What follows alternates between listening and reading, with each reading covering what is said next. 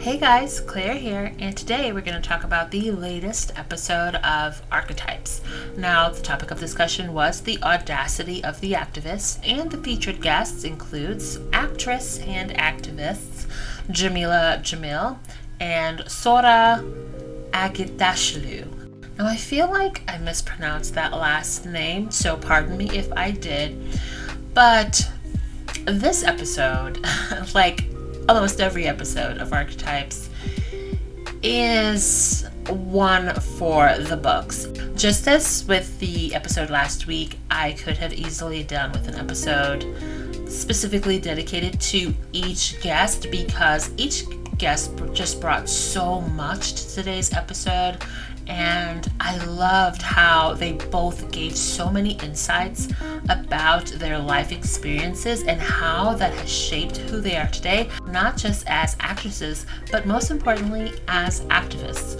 I really loved how the professional or academic, because we know in each episode of Archetypes you have the guest, you have Megan, but they're always academics who gives you a sort of historical context of whatever it is we're talking about.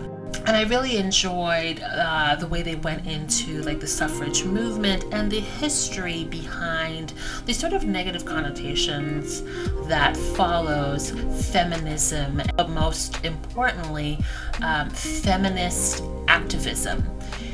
And like they said in the episode, you know, sometimes you hear the word activist and talking about women's empowerment, and a lot of people sort of like roll their eyes and they're just like, oh God, here we go.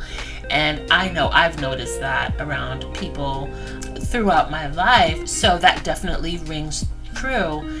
Even Grazia UK did a brilliant article, and you know, like every episode Megan does, it gets press coverage, right? There are so many media sources that talks and comments about each and every episode. I mean, shoot, even in the UK where they're like, oh my God, we hate Megan, we hope she goes away. You know, like there are articles about it. There are people, or a lot of their shows have like panel discussions about it. You know, even though they're like, oh, that Megan, why won't she go away? She's always talking.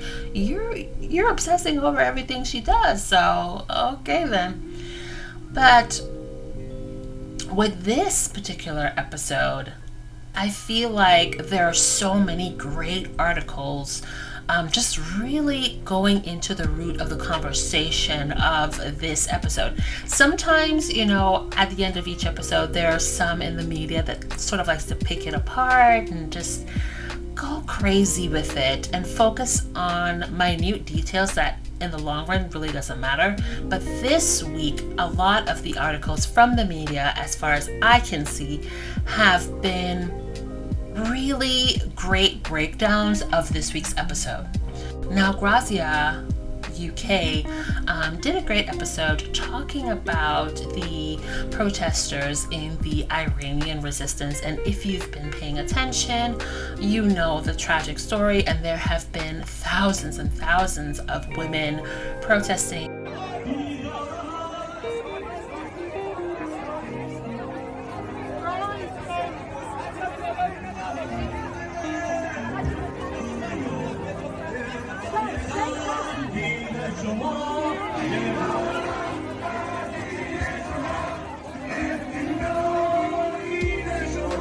Please welcome Shohreh Aghdashloo. This conversation between Megan and Shohreh was incredible. Now, I've been a fan of her as an actress, and I know that she is deeply involved in activism.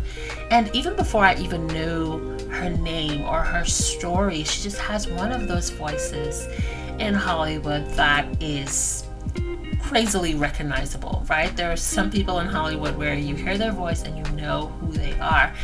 And it's such a fabulous episode to hear her and Megan bonding and talking about their activism and her story, which, I mean, the root of her activism started so early in her life. It was truly an inspiring and sort of heartbreaking story as well. So if you haven't listened, definitely give it a listen. Now, even though Megan didn't go into detail about her activism at all in this episode, need I remind you, or for those of you who don't know, Megan has been an activist since she was like 10 years old. There is video of her old teachers at her old school talking about her engaging in activism for the Gulf War at the tender age of 10. How impressive is that? We have recently unearthed footage of Megan's very first political protest, aged just 10. Anti-war protests in this country are growing. Thousands of demonstrators gathered outside the White House last night protesting the moves toward possible war. What happened was her friend was upset. One of her fellow pupils, a little boy, burst into tears because his elder brother was due to go to the Gulf, due to fight against Iraq, and his brother thought that he was going to die. In order to support him, she held a protest, a Gulf War protest here at the school. Megan carried a sign that said, peace and harmony for all the world, and that could be a motto that she could use today. Younger children who may not fully understand what is at stake marched and sang nonetheless, saying, war hurts everyone. And as this extraordinary footage shows, even a 10-year-old Megan found herself front and center at the protest. She was 10. She was 10 when she protested the Gulf War. I would say that she had a strong sense of self already. She was one of those children that would stand up for the underdog. She would stand up for what she believed in, and she was a leader amongst her friends, her peer group. Now, Megan's conversation with Jameela, oh my God, she is just such a fireball of passion, and she just says it like she means it. And I really like that Megan just sort of let loose and say what she needed to say and get it off her chest. It was such an enjoyable aspect of this week's episode. They talked about sexism. The conversation was very frank, very open, very honest, very raw. And for those of you who don't know, Jameela has been sort of one of the first celebrities who really put herself out there, like in the crux of the time when Megan was just getting battered in the press left and right. Jameela was there supporting her and calling out the nonsense of the UK press. For those of you who don't know, she is British, and she has been at the receiving end of a lot of attacks from the media as well, so she knows what it feels like. And need I remind you, when Megan was getting battered in the press, especially when she was pregnant, nobody in Harry's family, nobody in the firm said a thing. They did not say a thing. But Jameela really went in to talk about the tabloids in the UK. She was she was throwing some vocal punches their way, and I love that. And she talked about her childhood, her experiences, all the horrible things that she's been through that has allowed her to use her voice and her public persona to give back to females, to women empowerment, to become heavily involved in activism. And I loved her spirit and her spunk when it comes to just embracing who she is and embracing the fact that, yes, I am who I am, and I'm going to say what I got to say, and I'm going to fight for the causes that are near and dear to my heart, and I don't care what anyone else says. I'm not here to be, a friendly. I'm not here to be liked. It's not a popularity contest. I am going to do what I have to do, and I support anyone and everyone who is doing the same as well. If you haven't listened to this week's episode, please do yourself a favor and listen to it. It's like a little bit over an hour, but I promise you, it goes by oh so quickly. You guys know, after I listen to each episode, I like to go around online and just see what people are thinking.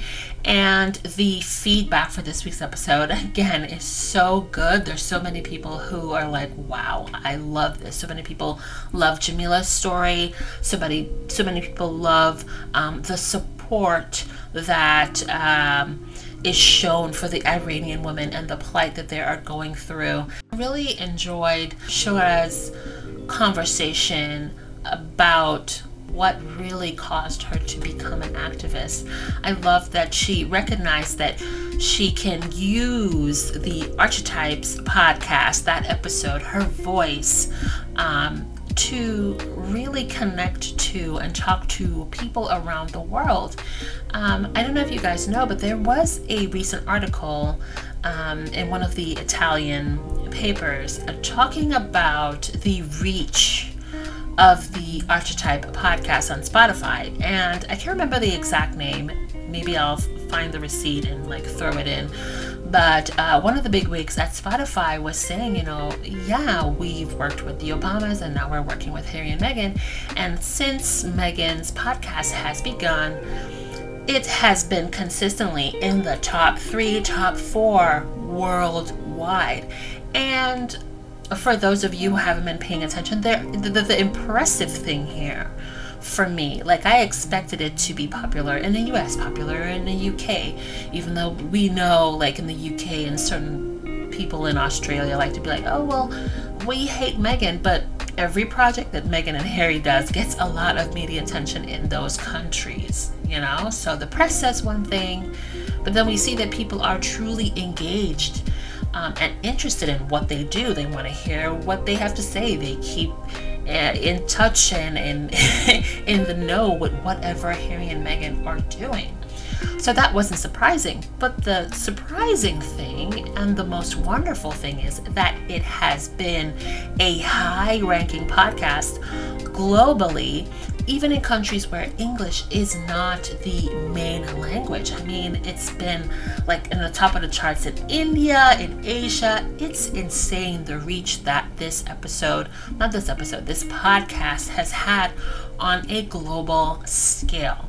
So I love that Shohreh understood that and took the opportunity to speak in her native tongue, to talk to the audience and talk about the plight of the women there, understanding how powerful it is and hoping that it not just reaches people who don't know about it, but it reaches to the young women who are there, to let them know that they're not alone, and there's a lot of us worldwide who are here to support them during this difficult time. Now, of course, you know, the UK press is at it again, but this week they weren't picking it apart and saying, well, Meghan said this, or twisting her words in that way. But what I did notice is someone shared an article talking about this anecdote. Meghan shared that someone, she didn't say the name, talked about or encouraged her to continue to be an activist when she got married to Harry. Because, you know, when you marry into that family, you're supposed to be a Stepford wife, be quiet and look pretty and wave. But that person encouraged Meghan to be engaged in activism, which is something that she's been involved in since she was a child. And this article sort of said, well, you know, yes, Meghan did continue to engage in a lot of women's empowerment themed activism in the UK, talking about her working with SmartWorks and the Grenfell Kitchen. And there was something else. But the thing that made me chuckle was them trying to connect Meghan's work and work ethic to the Queen and to Kate. And I'm like, yeah, no. Meghan's been doing this since she was a child. There's video of it. There's people who, her teachers and professors at different schools talking about her always volunteering, always protesting, using her voice, trying to champion the things that she cares about even as a child. She's not taking the tips from Kate or anybody else in that family, okay? Like, it's insane to me and really funny the way that they're trying to spin that narrative. But one thing about Harry and Meghan stans or Sussex squatties out there is that they always come through with the receipts. And there's so many of them that were posting and responding to some of these reporters who were like, yeah, you know, Meghan is involved in activism because, you know, she's following the lead of the other ladies of the royal household. And we're like, what lead? What lead? Come on now. And not only that, but a lot of them provided receipts showing that when Meghan used her voice for things that were very important, the things that she's always talked about, things that she continues to talk about today, she was battered in the press for it. And the things that she was talking about was deemed as too controversial, too outspoken, too American. Talk about period poverty. She'll talk about racism. She'll talk about female empowerment. These are trigger subjects in this country where the royal family, despite being led by the Queen for 70 odd years, is still a very patriarchal, hierarchical country. But now they want to twist it, which is the game that the UK media likes to do. Attack because Meghan does something, but then they try to amplify when Kate or somebody else copies exactly what Meghan does, and then they twist the narrative. But this is the age of the internet, so we know what they're doing, and we're always happy to call them out on it.